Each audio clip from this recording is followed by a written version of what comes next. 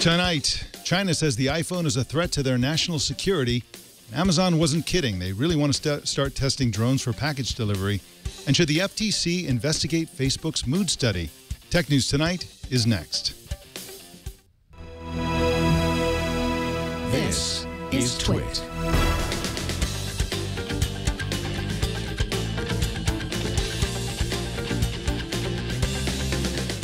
This is Tech News Tonight, episode 127 for Friday, July 11th, 2014.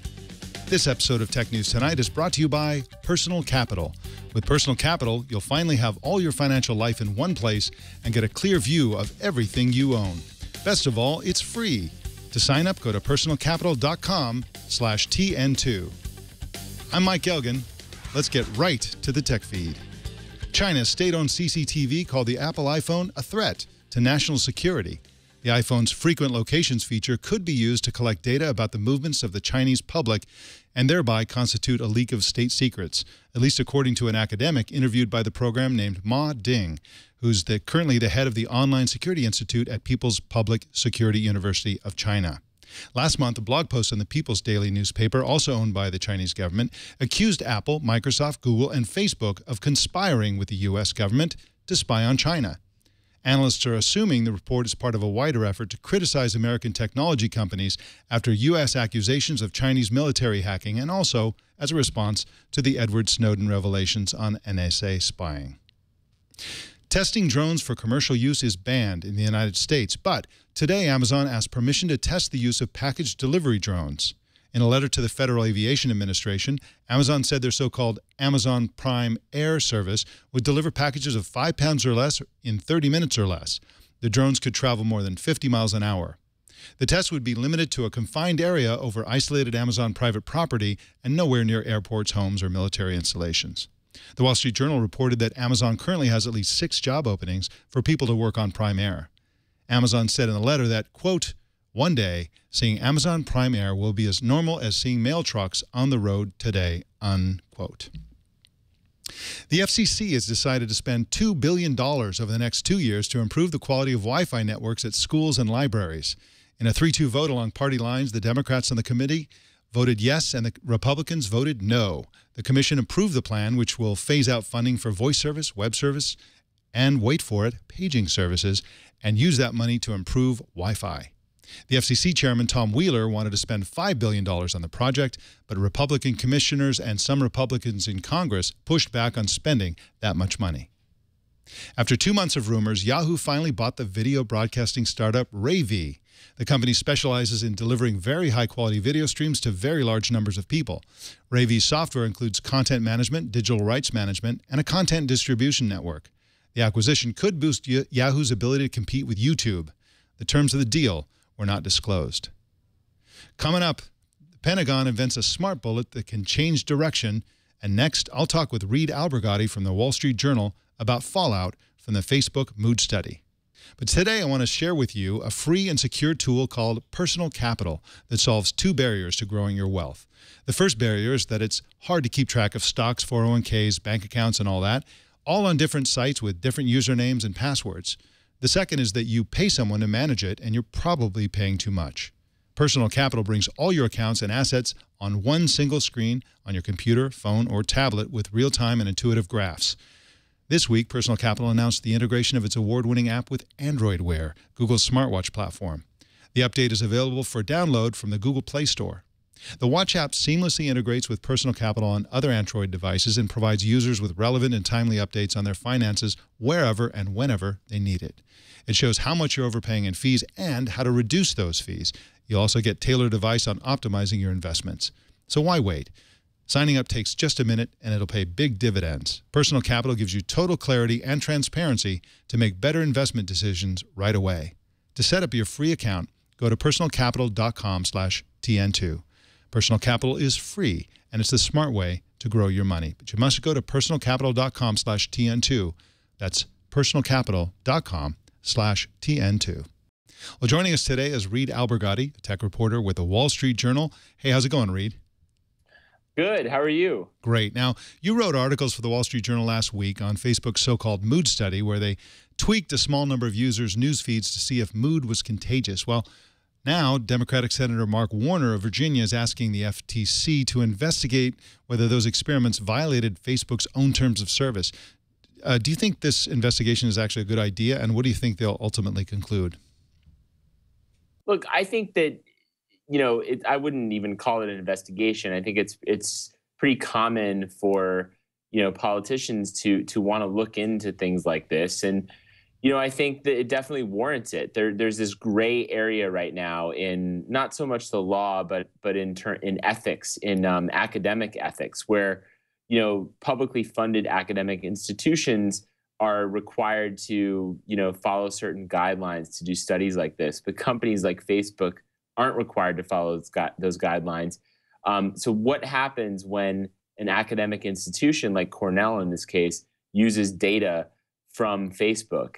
That question just hasn't been answered, but it's increasingly a common practice in academia. So I think it's important to take a look at this. I don't think it actually does violate Facebook's terms of service. It says, right in there that they can essentially use your data any way they please, including, by doing research. Although the word research was not in the terms of service in 2012 when the study was conducted, it's since been added. And Facebook says it doesn't really matter because the old terms of service kind of covers this area. And of course, the response to this study has ranged from hysteria to who cares, it doesn't really matter. Even one commentator saying that they have an obligation to do that kind of research because social networks are such a great place to find things like this out, and a lot more research needs to be done.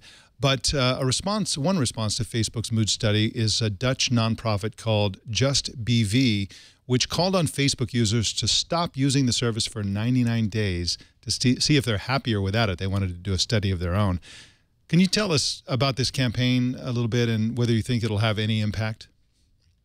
Well, this Dutch company is actually an advertising agency. It's not a nonprofit. I don't think they're doing this for altruistic reasons. I think it's a very clever publicity stunt. Asking people to replace their profile photo on Facebook with this logo that they've created for this movement to get off Facebook for 99 days. I don't know. I mean, we'll see if anyone actually does this. I thought what was funny is they sent out a press release, and in the press release they actually said, we decided on 99 days because we thought anything longer than 99 days would just be too much for people. Well, I think 99 hours is too much for a lot of people. I mean, they have 860% of their users basically use Facebook every single day. So it's going to be really hard for people to completely get off the service. But we'll see. I mean, we'll see if the publicity stunt actually turns into a real solid movement. Yeah, the test may be to see if this kind of publicity stunt actually gets you customers or attention. I suggest that it'll do a better job of that than it will to get people off Facebook. Well, shifting gears a little bit, Facebook yesterday started letting developers sell virtual game goods directly from ads placed on the desktop version of Facebook. Normally, these virtual items are purchased from within games. Do you think this is double dipping on Facebook's part, as some have accused them? I mean, first they get paid for the ad, and then they get paid 30% of the purchase price for that ad. What do you think about this new option? Well, I think, yeah, you could call it double dipping, but I think this is the trend over time with Facebook. I mean, companies are actually built around this platform, and then over time, as they become sort of addicted to it or build their whole business around Facebook, then Facebook really has a lot of control and a lot of business negotiating leverage over these companies and how they want to charge them for their services. So, I think that the lesson here, I think, and I think companies have actually learned this in the decade that Facebook's existed, is that, if you really depend on Facebook for your revenue, for your business, it's a risky thing because the terms that you have now, could and probably likely will change in the future. We saw it with other things like, the original kind of Zynga type products on Facebook. We saw it with organic reach, where you have companies that put a lot of money into building up these huge Facebook audiences with the notion that they could reach all these fans. Well, now they can't, and they have to pay to reach those fans. So things are always, the platform will always change, will always evolve, and generally, as long as people are dependent on Facebook, it'll change in Facebook's favor. Absolutely, and I think there's a reasonable expectation that this currently desktop-only feature will go to mobile, and it'll go from games that are not only on Facebook's own site, but also on iOS and Android games. So this is, as you said, I think this is the future of this kind of advertising. Reed Albergotti, I want to thank you for coming on Tech News Tonight. Where can people follow you on social media? Well, check me out on Twitter. It's at Reed Albergotti, just basically my name.